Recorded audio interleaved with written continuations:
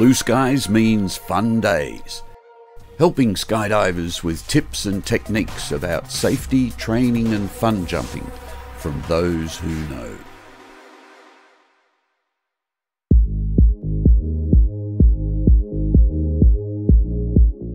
Facebook is wonderful for some things. One thing I like doing is collecting images or mistakes so I can use them to show others what not to do. In this episode of Blue Skies Fun Days, we're going to have a look at the amazing 3-ring system. And you can have a go at working out where so many people have got it wrong. First off, let's look at what a 3-ring system looks like when it's correct. Each time you pass through a ring or loop, the load is reduced by a factor of 20, so I've been told. In experiments I did on my test rig, these numbers were close. In short, it worked out that for every G that we pull under canopy, the load on the cutaway cable goes up by about a pound a side. This is certainly a great reason for not letting the G-forces build up during a malfunction. Let's have a look at some of these pictures. I'll give you a few seconds to work out the challenge and then I'll give you the answer. And as we go through the images, I'd like you to think about what the outcome might have been if the misrigging error wasn't caught before exiting the plane.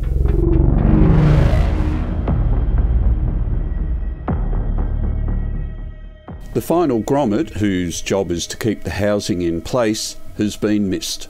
A ½ kilo or 1 pound bump of the housing at any stage could cause the riser to release.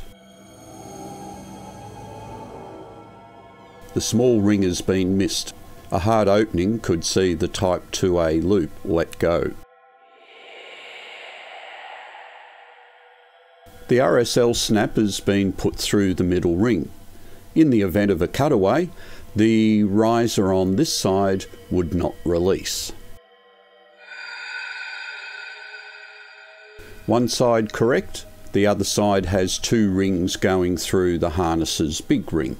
Once again, a hard opening could see the Type 2A line fail due to 20 times the load being placed on the loop. Anywhere on the Type 2A loop material means that it should be replaced.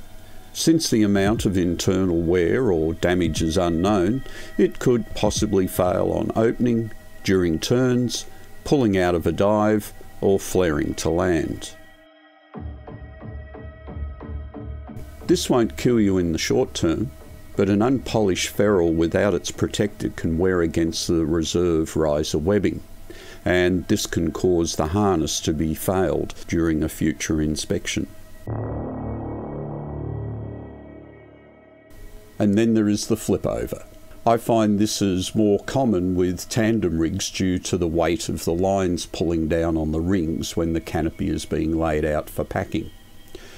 Under load, this generally hangs up. While it is easy to remedy on the ground, it's often impossible to do so in the air. You will find it hard to flick the flip over back by just trying to twist the riser back to where it's meant to be. Better to push down from the riser end and push the webbing where it is meant to be. Then it easily falls back into place. Remember to support this channel by subscribing, ringing the bell and telling your friends.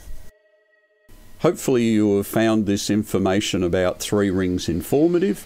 Now that you are aware, be sure to keep an eye open in the aircraft. Those around you may not have seen this episode of Blue Skies Fun Days and may have missed something.